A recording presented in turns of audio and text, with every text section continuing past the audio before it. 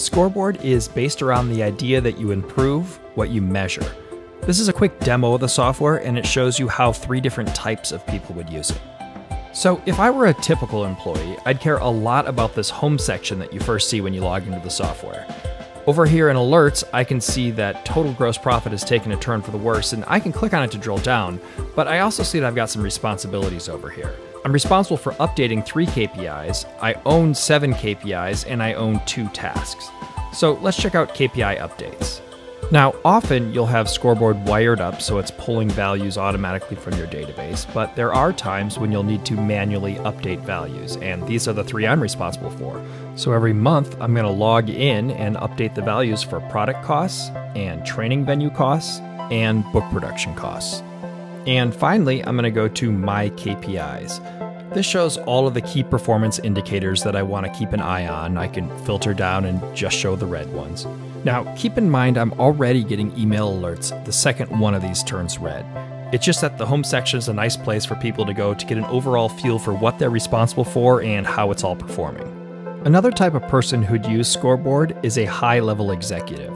They're going to spend a lot of their time in this bookmark section where they click through the top 4 or 5 screens that they really care about and then move on with their job. So here's a sales pipeline. It shows ad clicks going into leads and new trials and new customers. You can see we're not doing so hot here at the bottom, but we're doing just fine at the top. Here's a sales versus expenses dashboard. It shows me my top 3 revenue areas and my top 4 cost areas. You can see that all operating expenses are then broken down into the 10 operating expenses component KPIs like pension contribution and salaries and wages. Here's a Effects of IT Initiatives dashboard. You can see KPIs like network availability and IT effectiveness index, and how they're being affected by these big initiatives we're tracking, like migrate servers to the cloud or build a search engine optimization capability. And it's not just dashboards. Here's a red KPIs report that shows all of the red KPIs in the entire software, or the downward trending KPIs report that shows all the KPIs that are performing worse this month than last month. And finally, here's a migrate servers to the cloud initiative. Scoreboard has some pretty smart algorithms that can predict whether you're going to be on time and under budget. And in this particular example, we're going to be 21 days late, but slightly under budget. And if you scroll down, you can see how your initiative has been performing over time. And that's high-level executives. They're going to click through their bookmarks in the morning and get a good feel for how the entire organization is performing. A third type of person who'd be using Scoreboard is a power user.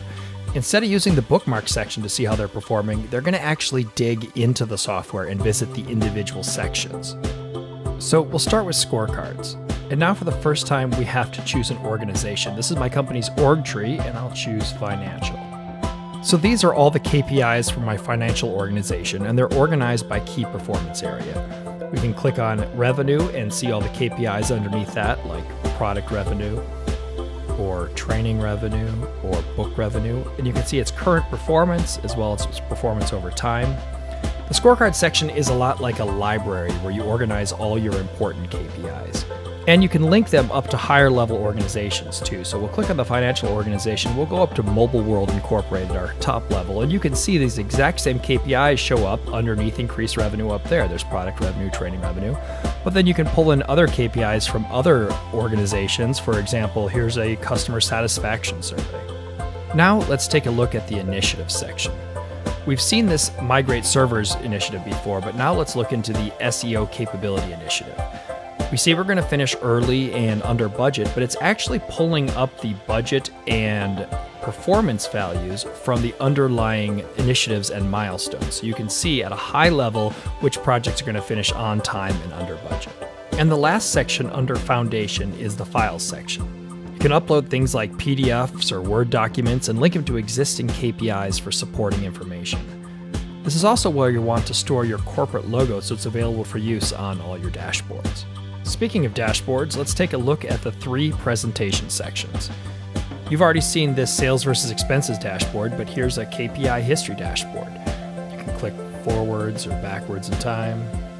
Here's a call center status dashboard. Now this is interesting because it shows KPIs, but it also shows content that's embedded from external websites. It could be another software product. In this example, it's Google Maps. Here's charts and reports. You've seen this red KPIs report before, but here's some reports organized by department. For example, here's sales overview. It's all the sales metrics for the last year, or marketing metrics. And finally is the briefing section. Once you've put together all of your dashboards and reports, you can assemble them in a single briefing, and you can click through and lead meetings this way. The software is fully interactive, and so if you want to click on anything to drill down, for example, someone asks a question about improve IT effectiveness, you can click on it, drill directly into the software. This little thing on the top lets you know that you're still in the middle of a paused briefing, and you can click around and answer questions, leave comments, notes, that kind of thing. And then whenever you click the link, it'll be shot right back into your presentation, and you can resume where you left off. So that's Scoreboard. It helps you track your KPIs so you can improve your performance as an organization.